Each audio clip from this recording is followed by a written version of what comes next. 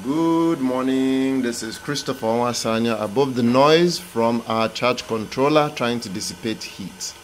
We are equalizing our batteries and I'll show you why it is necessary to equalize your batteries. As you see, EQ, we're not getting that much production out. The batteries are currently at 27.4 volts.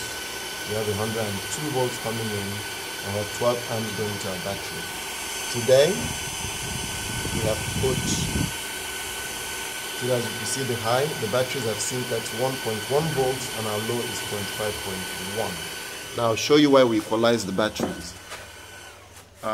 You're going to see, I'm going to check the specific gravity using an electrolyte of just one battery. Okay, and you'll see a huge difference.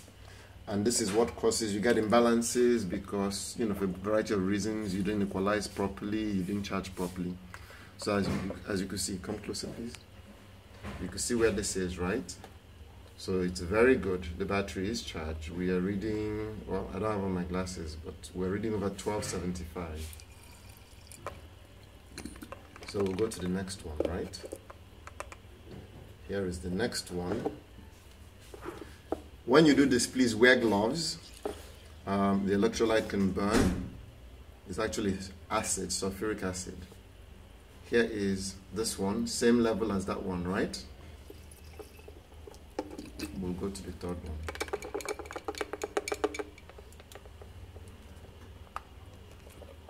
And here is our third one. Same battery, 3 different cells, 3 different readings. Bring it closer. You see our arrow is low. It's at 1,170 instead of 1,275. Huge difference.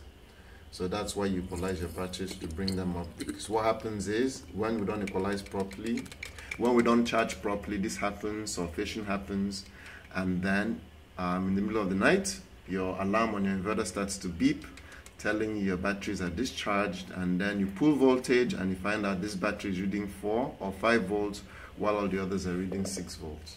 So this is how you correct that issue. You periodically equalize. Now, people in the renewable energy world say you should equalize every 30 days. Trojan says you should equalize when you see something like this happening. So that could be once every 6 months, once every 3 months. I have my charge controller set to equalize every 30 days.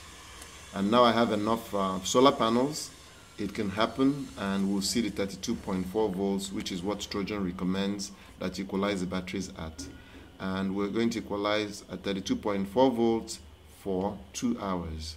Thank you for watching AWPS Renewable Energy, and this is Christopher Onwasanya, aka the Solar Doctor.